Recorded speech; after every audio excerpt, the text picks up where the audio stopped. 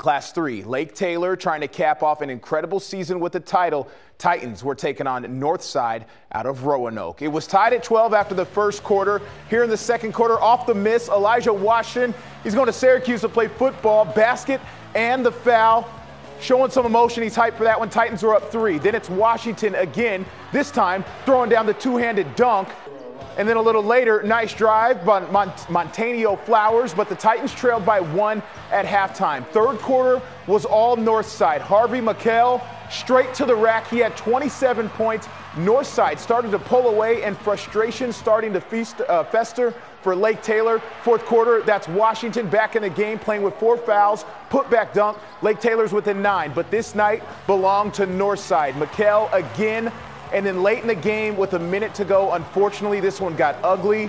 Shahid Battle of Lake Taylor had to be restrained by members of the coaching staff. He was ejected. Police were called onto the court. It got held up for about 10 minutes. Lake Taylor and coaches and players were not made available to media after the game. Northside's coach was. They win the Class 3 state title for the second year in a row. Final score, 73-58.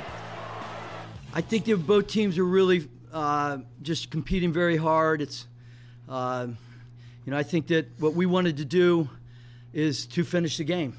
We wanted to make those foul shots and finish it. But both teams are really playing hard, and I got a lot of respect for how hard they play.